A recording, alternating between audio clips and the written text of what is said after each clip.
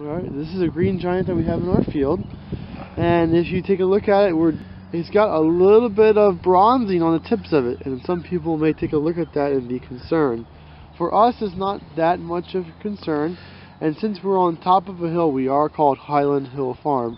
On top of the hill, we usually get a lot of wind, and when we get a lot of wind, it usually makes the trees just a little bit colder.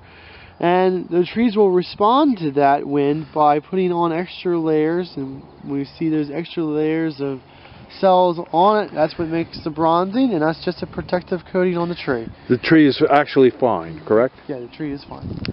And what will happen to that bronzing in a few weeks? Well, the bronzing will go away, and the new growth will burst out, and that will be a light green color, and it should be good to go for the rest of the year. These are 3-year-old green giants in our field. They show a little bronzing, but that is normal. That actually helps protect the tree from the cold weather we've had this winter. This video was produced at Highland Hill Farm.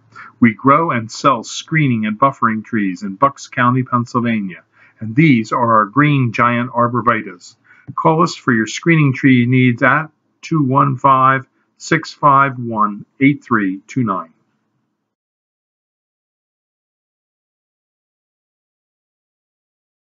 If you need help with plant selections, call us at Highland Hill Farm. We'd be glad to offer assistance.